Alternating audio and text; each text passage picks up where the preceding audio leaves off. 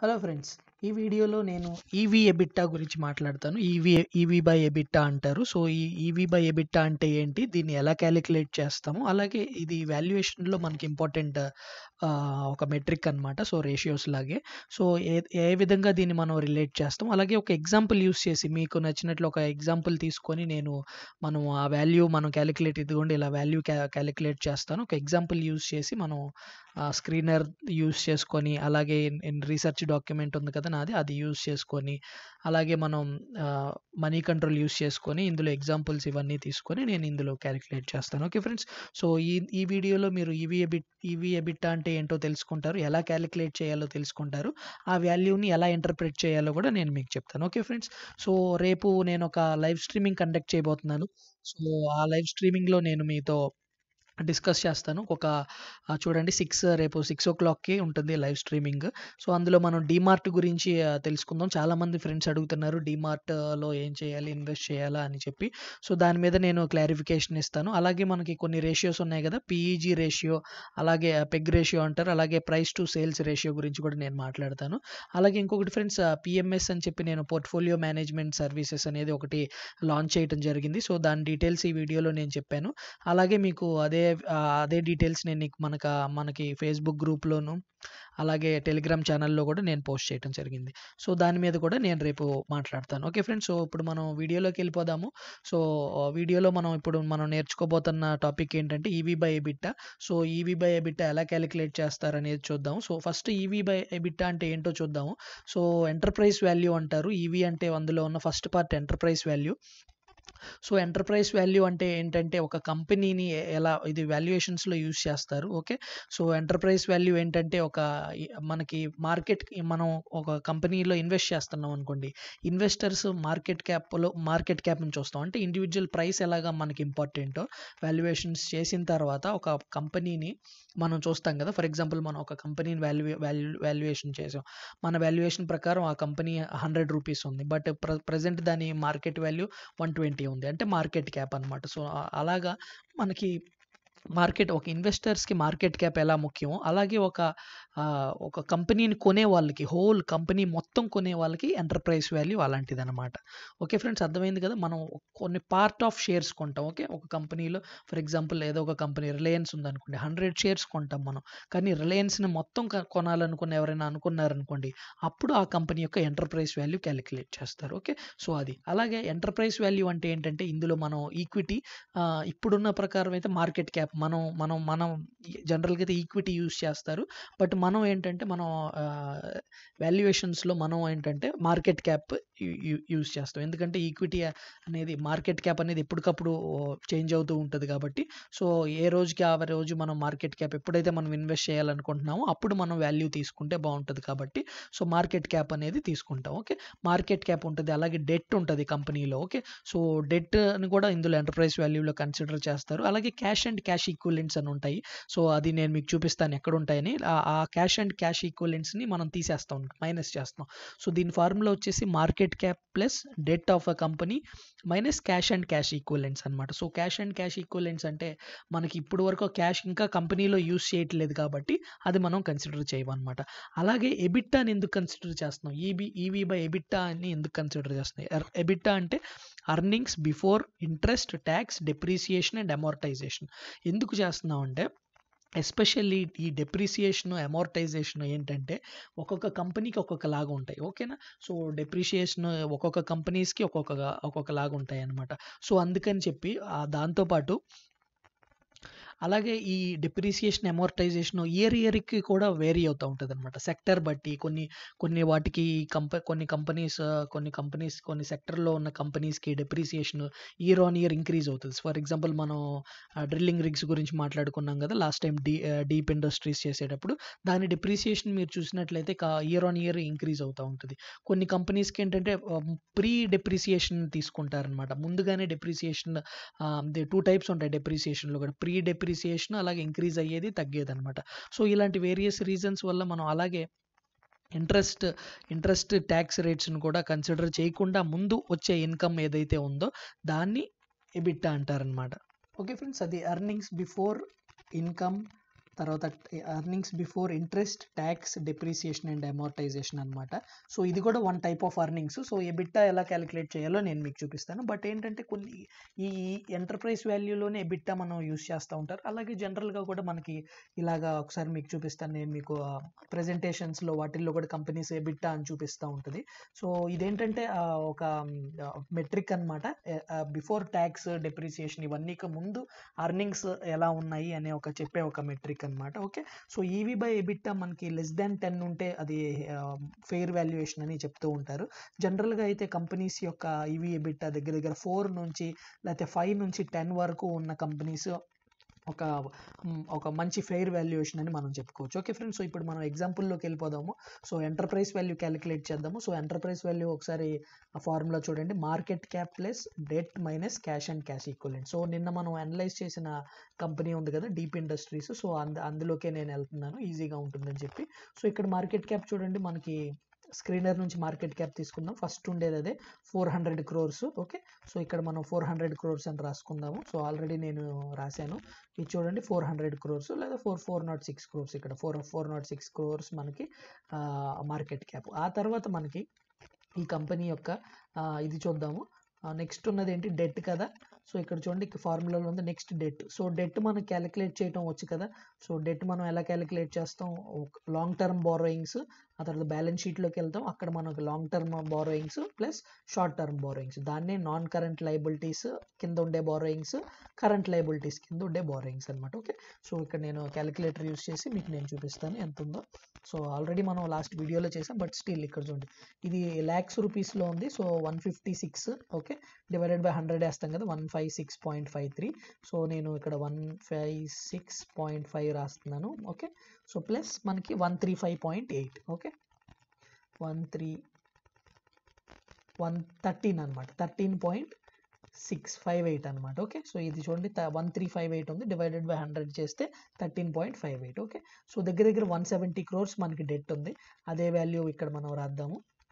Okay, so అదే ఇక్కడ రాశాను 168 అని ఎగ్జాక్ట్గా. సో 168 crores మనకి డెట్. ఆ తర్వాత క్యాష్ అండ్ క్యాష్ ఈక్వలెంట్స్ మనం మైనస్ చేయాలి. So cash and cash equivalents మనకి ఎక్కడ దొరుకుతాయో చూద్దాము. సో ఆల్రెడీ మీకు నేను ఇది మనకి ఇక్కడ చూపించాను ఇంతకుముందు. మనకి ఇవి కూడా ఇక్కడ చూడండి, ఇది క్యాష్ ఫ్లో స్టేట్మెంట్. ఇదిగో చూడండి కన్సాలిడేటెడ్ క్యాష్ ఫ్లో స్టేట్మెంట్. ఇక్కడ చూడండి cash and bank balances at the end of the year అన్నాడు. ఇది 3840 అంటే దగ్గర దగ్గర 38 crores. అలాగే మనకి ఇక్కడ సపరేట్గా కూడా మెన్షన్ చేశారు చూడండి, details of cash and cash equivalents అన్నారు. అది ఇక్కడ చూడండి 3840 అంటే 38 crores అనమాట. సో అదే అంటే 3840 lakhs అంటే డివైడెడ్ బై 100, సో 38 crores అనమాట. సో అదే వాల్యూ మనం ఇక్కడ కూడా రాద్దాం. ఓకే, సో ఇక్కడ 38. సో 406 ప్లస్ 168 క్యాలిక్యులేట్ చేయండి. 406 ప్లస్ 168 అనమాట. 406 plus 168 okay 574 minus 38. Okay, so minus 38 మనకి 536 వచ్చింది. సో నేను ఎగ్జాక్ట్గా మనం 540 అని చెప్పి రాశాను. ఓకే, సో ఎంటర్ప్రైజ్ వాల్యూ వచ్చేసి ఈ కంపెనీకి 540 crores అనమాట. సో ఇప్పుడు ఎబిట్టా క్యాలిక్యులేట్ చేద్దాం. సో ఎబిట్టా క్యాలిక్యులేట్ చేయడం మనకు తెలుసు కదా. సో ఒకసారి నేను మీకు చూపిస్తాను ఎబిట్టా ఎలా క్యాలిక్యులేట్ చేయాలో. జనరల్గా మనకి ఈ వాల్యూస్ మనకి ఇక్కడ దొరుకుతాయి. మనకి ఇక్కడ చూడండి ఎబిట్టా కూడా మనకి ఇవన్నీ కూడా ఈవీ బై ఎబిట్టా కూడా మనకి ఇక్కడ ఉంది ఆల్రెడీ ఆ స్క్రీనర్లో. బట్ స్టిల్ మనం ఇది ఏంటిది మనీ కంట్రోల్, స్టిల్ మనం ఎబిట్టా కూడా క్యాలిక్యులేట్ చేద్దాం. ఓకే ఫ్రెండ్స్, సో ఇక్కడ చూడండి ఎబిట్టా క్యాలిక్యులేట్ చేయడానికి మళ్ళీ మనం బ్యాలెన్స్ షీట్లోకి వెళ్ళిపోదాము. Okay, so profit and loss స్టేట్మెంట్లోకి వెళ్ళిపోదాము. సో ప్రాఫిట్ అండ్ లాస్ స్టేట్మెంట్లోకి వెళ్ళిన తర్వాత అక్కడ ఎర్నింగ్స్ చూద్దాము. సో టోటల్ ఇన్కమ్ ఉంది కదా, సో రెవెన్యూ అంటారు, లేకపోతే ఎర్నింగ్స్ అంటారు, లేకపోతే సేల్స్ అనొచ్చు, ఏదైనా కానీ. సో టోటల్ ఇన్కమ్ చూడండి 319.65 crores. ఓకే, దాన్ని 320 crores అనుకుందాం. ఓకే, సో అదే విషయం నేను ఇక్కడ రాస్తాను 320 crores అని చెప్పి. ఓకే, సో ఇక్కడ చూడండి మనం ఇక్కడ 320 crores. ఓకే, సో ఇదే 320 crores రాశాను. కనిపించిందా మీకు 320 crores ఎక్కడ ఉందో, ఇదనమాట. సో 320 crores ఇందులో ఉంచి మనం operating expenses, employee benefits, finance cost, other expenses తీసేస్తాం. ఒక్క డిప్రిసియేషన్ అమోర్టైజేషన్ తీయకుండా. సో ఎందుకంటే earnings before interest, tax, depreciation, amortisation. So అక్కడ డిప్రిసియేషన్ అమోర్టైజేషన్ ఇక్కడ తీసేస్తాము. ఎలాగో ఈ వాల్యూ నుంచి మనకి ఇక్కడ చూడండి ట్యాక్స్ ఇక్కడ ఉంటుంది, ఆ తర్వాత ఇంట్రెస్ట్ కూడా ఇక్కడే ఉంటుంది మనకి. ఓకే, సో డిఫర్ ట్యాక్స్ ఇక్కడ చూసారు కదా, డిఫర్ ట్యాక్స్ ఇక్కడ ఉంటుంది. ఓకే, సో ఇవన్నీ బ్యాలెన్స్ షీట్లో ఉంటాయి అనమాట. సారీ, ఇవన్నీ మనకి క్యాష్ ఫ్లో స్టేట్మెంట్లో ఉంటాయి. సో 320 crores ఇక్కడ ఆల్రెడీ 320 crores అని నేను రాశాను. ఆ తర్వాత మిగిలిన వాల్యూస్ కూడా మనం క్యాలిక్యులేట్ చేద్దాం. ఓకే, సో ఇక్కడ చూడండి 9542 ఉంది కదా, అది రాసుకుందాం. 95.42 ప్లస్ ఇవన్నీ తీసేయాలి. ఎంప్లాయీ బెనిఫిట్స్ 23.42 ప్లస్ ఇక్కడ చూడండి అదర్ కాస్ట్ అన్నారు, చూడండి ఫైనాన్స్ కాస్ట్ అన్నారు 11.58 ప్లస్ ఈ డెప్రిసియేషన్ అమోర్టైజేషన్ తీయట్లేదు, ఎందుకంటే దాన్ని లేకుండానే మనం క్యాలిక్యులేట్ చేస్తున్నాం కాబట్టి. అదర్ ఎక్స్పెన్సెస్ చూడండి 31.76. ఓకే, 31.76. ఓకే, సో ఇవన్నీ క్యాలిక్యులేట్ చేస్తే మనకి 162 వచ్చింది. ఓకే, సో అదే 162ని నేను ఇక్కడ రాస్తున్నాను. ఓకే, అదే 162 రాశాను. ఇప్పుడు ఇంతకు ముందు 320 మనకు ఉన్న ఎర్నింగ్స్, అందులోంచి మనం అదర్ ఎక్స్పెన్సెస్ ఆ తర్వాత అవన్నీ తీసేసాము. సో 320 మైనస్ 162 చేస్తే మనకి 158 అనమాట. ఒకసారి క్యాలిక్యులేట్ చేస్తానంటే చేయండి. చూడండి 320 మైనస్ 162. ఓకే, 158 crores అనమాట. ఓకే, సో ఇప్పుడు ఎంటర్ప్రైజ్ వాల్యూ ఆల్రెడీ మనకి 540 వచ్చింది. ఇప్పుడు ఈ ఎబిట్టా మనకి 158 వచ్చింది. సో ఇప్పుడు ఈవీ బై ఎబిట్టా కోసం మనం 540 డివైడెడ్ బై 158.